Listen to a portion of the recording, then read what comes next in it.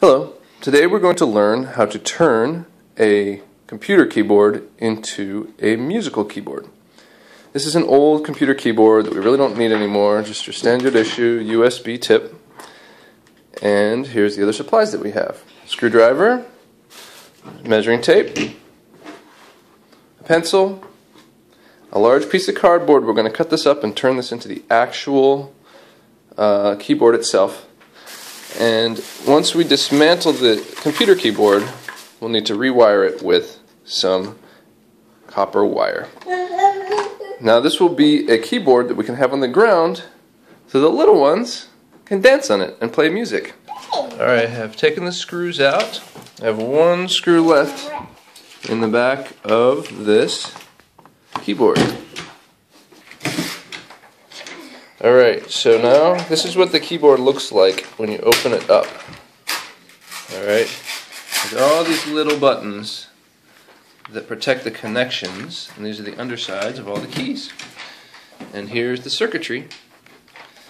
Now, what we want to keep track of is these little connections here, where that close the circuit for each one of these, for each one of the buttons on the keyboard. We're going to rewire. So now I have taken insulated copper wire and I've cut it into lengths of about 30 inches long.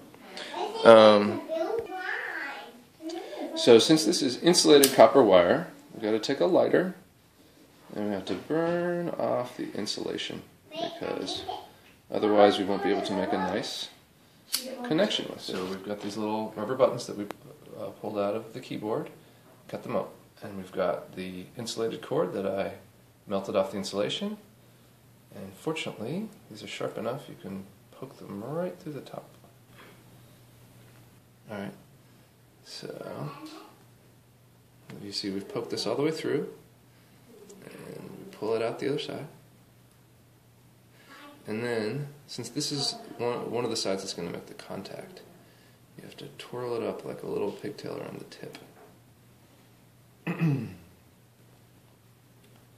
what you want. You want this to be a little spiral shape.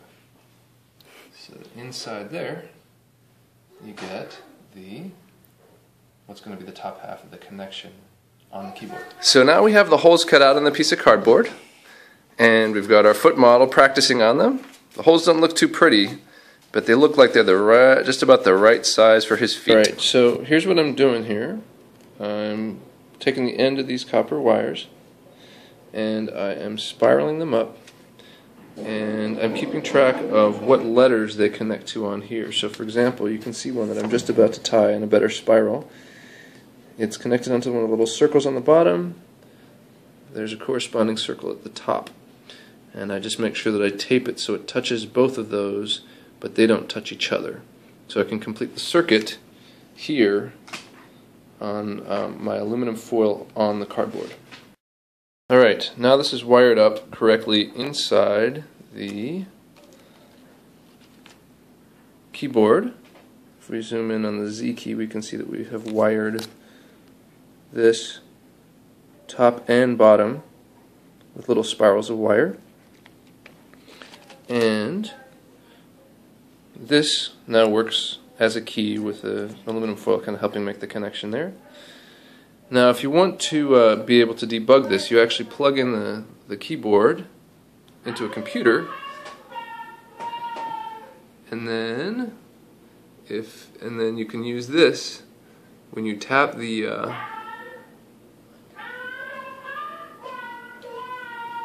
Now I've wired this into the Z key, and as you can see, every time I touch this, it fires off the Z key on the screen. We'll use that later.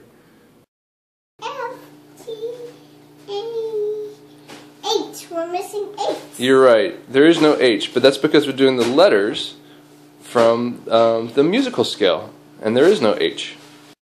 As our friend pointed out here, this is not the full alphabet, this is just letters from a scale.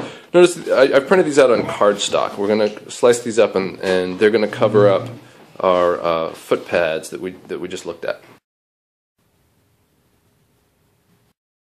So now I've repeated the process for all 8 of the keys, from Z all the way through C.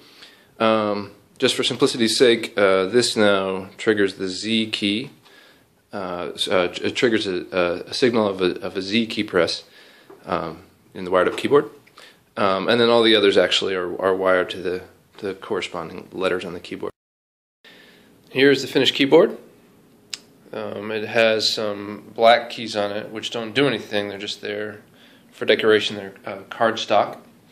And there's lots of packing tape on top of all these keys just to keep them sort of shiny and to make sure that the cardstock and the paper doesn't get torn up too much.